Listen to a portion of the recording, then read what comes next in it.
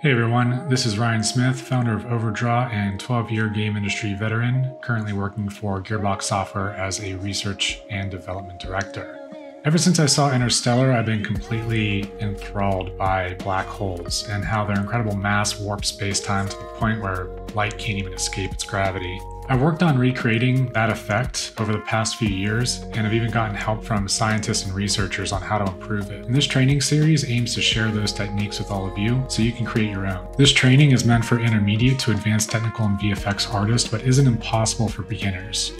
The whole thing is a shader, but the complex nature of it requires much of it be done in HLSL via Visual Studio Code and Unreal Engine, both of which are completely free. The first few chapters are free to everyone, and in them we'll start by learning how to set up Visual Studio Code to streamline the coding process. At the end of the free chapters, you'll have a physically accurate gravitational lensing effect for a Schwarzschild black hole. The premium content starts after that, where we'll learn how to make a nice accretion disk texture using Blender. We'll then head back into Unreal, where we'll add the accretion disk to the black hole. We'll look at deriving proper UV coordinates for texturing, adding fogging effects, lighting, shadows, and animation. We'll then look at how we can modify the code to allow for full transform controls, so you can set up the black hole any way you want in your scenes.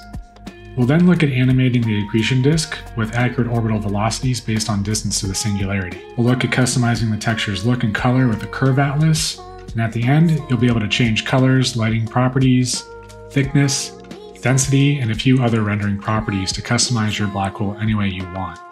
The majority of this series is spent writing HLSL code, which was really scary for me when I first started doing it 10 years ago, but once you start, it gets easier every line of code you write. If you're one of the folks who have been on the fence about dipping your toes into writing shader code, trying to learn advanced shader techniques in Unreal, or just generally obsessed with black holes like I am, then this is the tutorial for you. So let's get started.